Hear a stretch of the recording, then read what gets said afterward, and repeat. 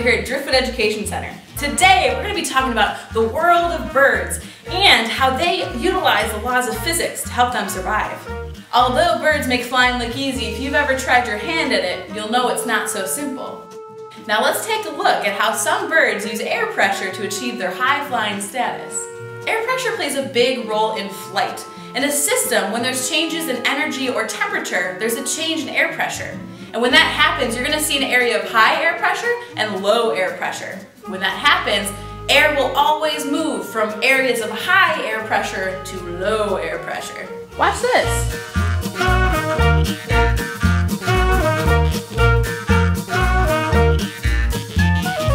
Whoa, let's break down what just happened.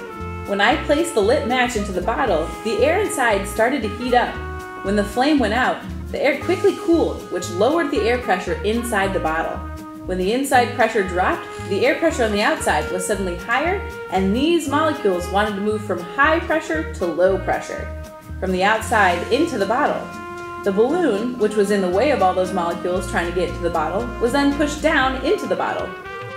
Believe it or not, there are some birds who will use that change in air pressure caused by temperature to aid them in their flight. The black vulture is famous for this. They'll flap their wings to start flying, but then they'll use the heat rising off the planet to soar. But heat isn't the only way to change air pressure. Watch as I use fast-moving air to do some crazy stuff with this ping pong ball. With this ping pong ball. With this ping pong ball. With this ping pong ball. With this ping pong ball. As you can see, there is something holding this ping pong ball in place. As the hairdryer blows, it is creating a fast-moving column of air. When air moves quickly, the air pressure decreases. That means the ping pong ball is sitting in an area of low air pressure created by the moving air. The air in the rest of the room is moving much slower, so it has a higher air pressure. The high air pressure pushes against the low pressure column, holding the ping pong ball in place. Believe it or not, all flighted birds use this idea of air pressure to fly. So as they fly, their wings are actually cutting through the air, and the wind on top of their wing is moving very fast. Now that fast movement creates a pocket of low air pressure.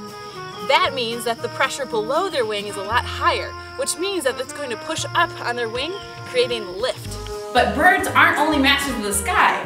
Ducks and other waterfowl spend a majority of their lives in and out of the water, which means that they have to have special adaptations in order to survive. For example, webbed feet. But let's talk about another one. You may have heard the expression, water off a duck's back. Water off a turtle's back? No. Water off a snake's back? No. Water off a lizard's back? No, water off a duck's back. Now we're going to demonstrate just what that means. Here's an experiment that you can try at home. First, fill a container with water. Then, take your cotton balls and soak one of them in oil. Once that's soaked, you're going to place both cotton balls on your water and see what happens. The cotton ball with the oil represents a duck. Ducks and other waterfowl have a preening gland that actually secretes oils and coats their feathers. This helps make them more buoyant in the water and waterproof. Oil is less dense than water. Here we have a jar of water and oil. Even when they are mixed together, oil will always settle on the top of the water. Ducks are able to use this to their advantage.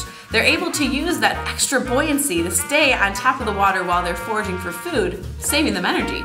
The dry cotton ball represents a bird called a cormorant. Think of that cotton ball as a cormorant's feathers. Just like when the dry cotton ball started to get saturated with water, it sinks, the water actually saturates a cormorant's feathers, allowing the bird to sink. But why would a bird want to sink in the water? Well, if your food was there, you would. Cormorants actually utilize that to dive deeper into the water. Although some birds need oil on their feathers and some don't, there is one type of oil that's harmful when birds get caught up in it. Petroleum oil, which can be found in our oceans when we have petroleum oil spills. Now, when birds get caught up in that, it gets their feathers all matted and clumped together, which makes it difficult for gulls and pelicans to fly and to float. Petroleum oil is a main ingredient used in making many plastics. An easy way to cut back on our demand for petroleum oil is to reduce the amount of plastic that we use. An easy way to cut back on plastics is to replace single-use sandwich bags for reusable food containers. This may even help you save a bit of money, as well as some of our ocean's birds. Check out some more cool science experiments in our feather physics class and see what else you can discover in our coastal classroom. Be sure to check our Facebook next Thursday for our next exciting video. We'll see you there.